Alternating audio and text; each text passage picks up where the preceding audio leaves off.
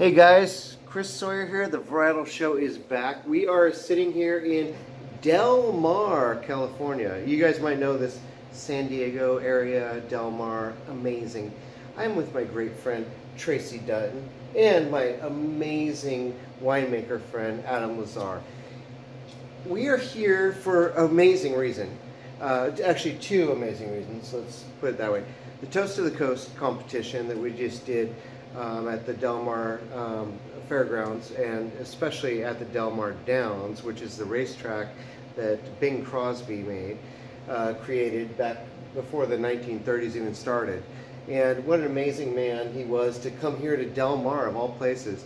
And we've had a great couple days. It has been a little stormy, we will say that, and I don't know if most San Diego people were really used to this, and we found out that they were not. But we've done a good journey together. But the other part that we wanted to talk about is this is where our Friends of Pinot Meunier Society was founded, and in fact it was founded right here at this very hotel that we're in. This is the Best Western, and it is the Best Western of Del Mar. This is an amazing place to stay. We have not been here for a few years, and you know the pandemic and everything happened. But Pinot Meunier matters, you guys. And here we are having the Bouchain Pinot Meunier. If you go back in a few tracks of the legacy of this show, you will find number one, that Adam LaZarre is the first person that was ever on this show, and that the first discussion of Pinot Meunier was exactly with Traci Dutton and me and the great Chris Kajani at none other than Bouchain that was ever on the show. And here we are sitting here after a great night of celebrating our Toast to the Coast, the legacy of the Toast to the Coast and the great fairgrounds, but drinking great wines. But we always do a presentation on the Friends of Pinot Meunier. Traci, tonight was a good night. It was a good night. We got 25 new members. Yes. First of all, and you should be a member, Friends of Pinot Meunier Society, and look it up on Facebook. That's a no-doubter. But tell us a little bit about what happened tonight. Well, so tonight was our 5th annual conference. Even though it's been 6 years since we started the society. And we had 4 speakers, in addition to myself. Keynote speakers. They're all keynote speakers. Yes, because never doubt it. Everything we have to say about Pinot Meunier is keynote worthy. Wayne Belding, the very modest and humble master sommelier, who always supplies us with incredible Pinot And we will Meunier. talk about that in a moment. Talked a little bit about one of the oldest Pinot Meunier vineyards planted in the world in Australia. Yep. And many people, not everyone, was able to have a little taste of that. Rich Cook gave us a little bit of an update on the status of Pinot Meunier. We love Rich Cook. In the critic circles, which he's very active in, as well as the wine competition circle. Yep. And we even had a pretty wonderful Pinot Meunier rosé that was entered into this I very agree. competition, made by Mike Draxton up in Geyserville, who used to work with one of our other friends, Daryl Groom, at Geyserville. The great Daryl Groom. And I want to know what vineyard in the Napa Valley he's getting that from. Me too. But let's stop for 1 second. Let me put you on pause. So, if you guys don't know about Pinot Meunier, let's just talk about that for a second. What the heck is Sawyer talking about? So, Pinot Meunier is the relative of Pinot Noir. So, Pinot Noir has these offsprings. One of them is Pinot Meunier. That's the red one that we know the most. And we also know of a few other ones. You ever hear of Pinot Grigio or / Pinot Gris? That is a white mutation of Pinot Noir.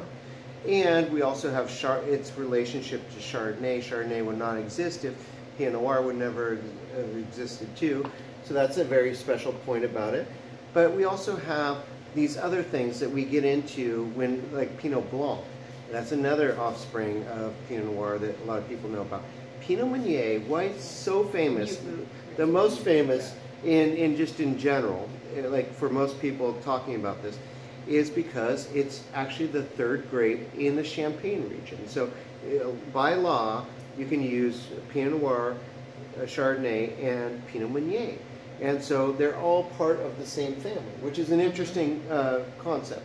But Pinot Meunier is, in our case here in California and the United States in general, underrated. No one knows much about it.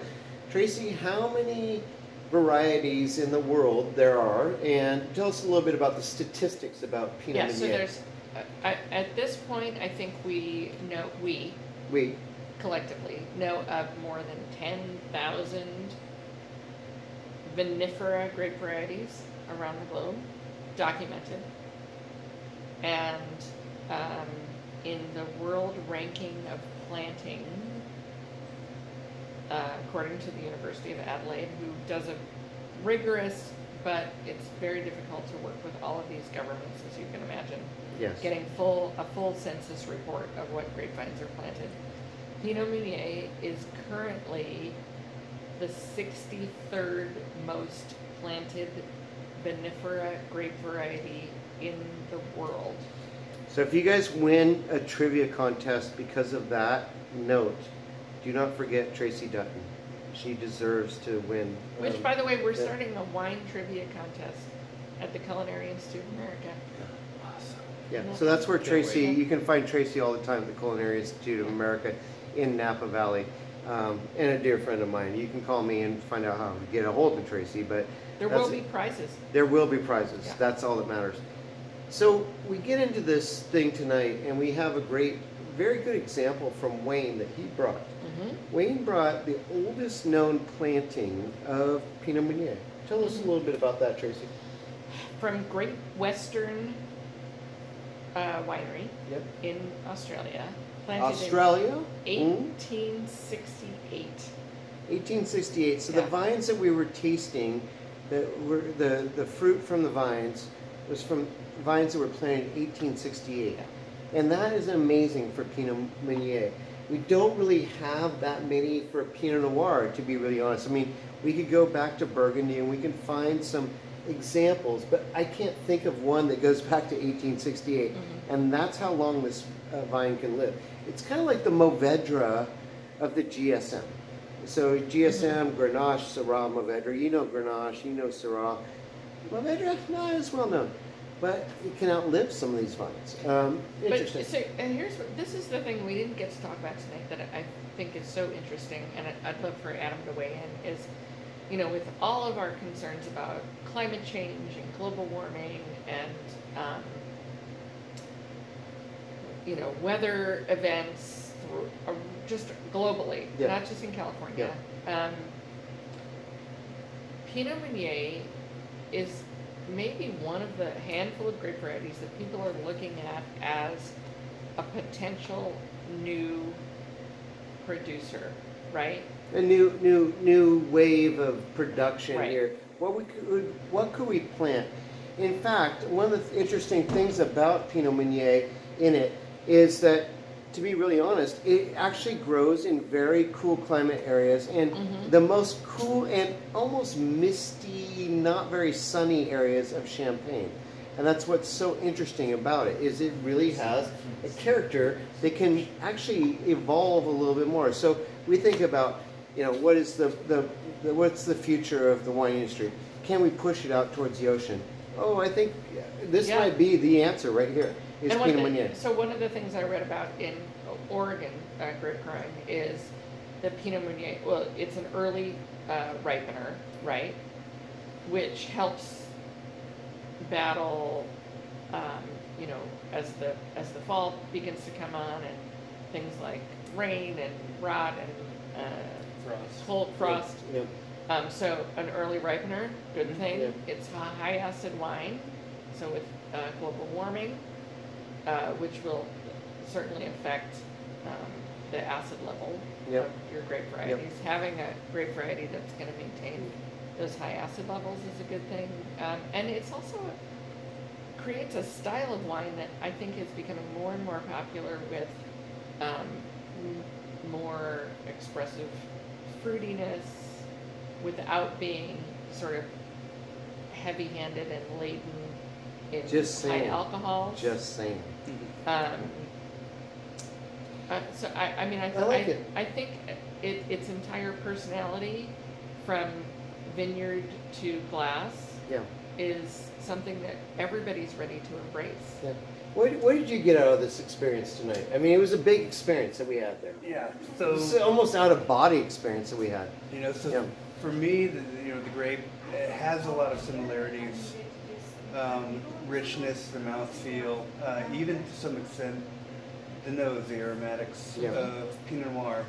But it's distinctive. It's different. Yeah. In fact, you can taste a lot of Pinot Noir, and some of them are pretty radically different. But when you taste Pinot Meunier, there's a similarity between all of them, no matter where they're grown. And to your point about global warming and things getting warmer, so we're looking at grape varieties being grown in areas traditionally where it's been too cold to grow grapes. So you're seeing Nova Scotia, you're seeing England. Nova Scotia. Have any wines from there? British Columbia, This is possible, you guys. Michigan, Ontario. And so, you know, you can grow grapes there, but often they've been hybrids or native grapes. And usually white, too. Yeah. That's the other thing. This is a red grape, as you can see from these fabulous plastic glasses we have at our fabulous hotel. But the fact is, it is a really great one that we don't really see it in the brutes that are made in Champagne, because it's usually pressed off, and it's not usually in the rosés that we see. It's more in the brutes, which means that it's got all three in there. So it's Pinot Noir, Chardonnay, and Pinot Meunier in there. So we don't identify it that well. It's like hard to, oh, well, it's kind of light red. Oh, it must be Pinot, right? Well, not necessarily, but in this case, most of the cases, we don't really have the rosés that really are Pinot Meunier based. Not that many in the world, at least. And that's what we're trying to change. And we're also trying to just get the acknowledgement of this. But I feel like you're absolutely right. There's something going on with this grape, you guys. I want you to be aware of this. Well, and I mean, you're on the cutting edge right now. the very fact that it can be expressive in a champagne method, sparkling wine, and a red wine, Still one, and a rosé in between. So I think this is one of the grape varieties that is perfectly suited to move into the areas that have traditionally been what we consider too cool. So we're seeing Pinot Meunier in Wales and the UK, and it's doing very, very well. Obviously, the sparkling wines are out of this world now. I couldn't say that 10, 15 years ago. But you're also starting to see plantings of this stuff. I'm hearing people talk about this in parts in Canada and places where traditionally had been. You know, so this is going to be one of the first grapes I think that would be perfectly suited if you don't experiment and you're looking at putting together a vineyard in Ohio or Michigan or even Minnesota. Take a look at possibly this being a grape that might be better suited for that as you're moving into vinifera away from the hybrids and the traditional grapes of that. I agree. I just think this is a very exciting moment, especially for our organization, the Friends of Pinot Meunier. Do not doubt that, and the society part of it. So, we're a strong organization. How many members do we have now? Almost 300. A lot of winemakers. Hopefully by tomorrow morning we'll have 300. Hopefully we'll have more with you guys joining us on Facebook. But the fact is, David Stevens, who really was one of our amazing, he was not just a founder of this organization, but it really came down where we started it right here on this property, actually right outside, when he brought an amazing sparkling wine that was just 100% Pinot Meunier. This is probably 7, 8 years ago. And we said, like, we got to start a whole organization after this grape because it's so cool. And we don't know where it's going to go. And we've seen some changes, and we've seen some amazing things. I want to say a lot about Bouchain Winery. Guess who was the winemaker at Bouchain Winery in the old days? Dave Stevens. This man was amazing. And when I bought it, when I started buying this for the Lodge at Sonoma, when I was a sommelier there, this was a different kind of group had come in. But I was buying this because people wanted Pinot Noir on the wine list, and they were having a hard time because the Pinot Noir list was too big. they just need a Pinot Meunier, actually, is what they really needed. And it's just like if you can tell them that, and then they taste it and they're like, wow, this is amazing. How does this Pinot Meunier start? And, I want to, thank Bouchain so much, and Chris Kajani. We love you, Chris Kajani. But like this winery, okay, so this is a 2019 vintage. This is 325 cases made. It's already sold out. This is library stock. Their 2021 is already sold out, and that was a little bit more of production. And this stuff flies, like when you put it out there and people go into the wineries and go, I like Pinot, and they don't think about Pinot Meunier, they have this, and they're like, oh, I'm just going to buy a case of that, and it sells out so quick. You just got to get it in somebody's mouth. Yeah. It sells itself. Yeah. I think we made our points pretty valid. There's I have one really geeky thing that I want to talk about. Let's go. That I think you'll appreciate. And I am not a scientist. I wish I was, but I am not. So there is something. Both he and I are there is about that. Yeah. Something, and I'll send you the research that I found on this. There is something about the genetics of Pinot Meunier as a grapevine that viticultural researchers have been able to tap into to create a plant that will bear fruit multiple times a year. What? Which is not the true nature of most grapevines, right? That sounds crazy. Most grapevines will produce fruit once a year. Okay. Are you conceptualizing this? I know that they can do stuff like that in Venezuela, but that's with the chemical intervention. No, so the advantage of this is that when you're doing grapevine research, okay, usually you would have to wait an entire year to see the results of your work. But if you have a grapevine that will produce fruit multiple times a year, it accelerates the process of your research by allowing you to have samples to examine multiple times a year. I know it is mind-blowing. I'm conceptualizing. I'm having a moment inside the brain right now, you guys. But they were never able to do this until they discovered it's pretty geeky, you this guys. Sort of genetic anomaly within the Pinot Meunier. So essentially it's a cross between Pinot Noir and a rabbit. Yes. Yeah. But what that means is that so much research in viticulture and the